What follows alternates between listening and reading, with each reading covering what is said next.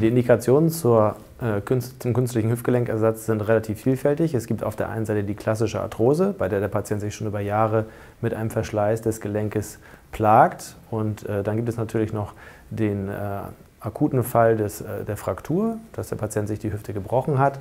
Oder aber auch im Nachgang, dass ein Patient viele Jahre, nachdem er eine hüftgelenksnahe Fraktur erlitten hat, auf ein neues Hüftgelenk angewiesen ist.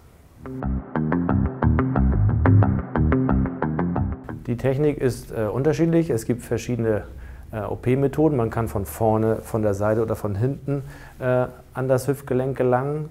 Wir in St. Georg machen das über einen minimalinvasiven vorderen Zugang.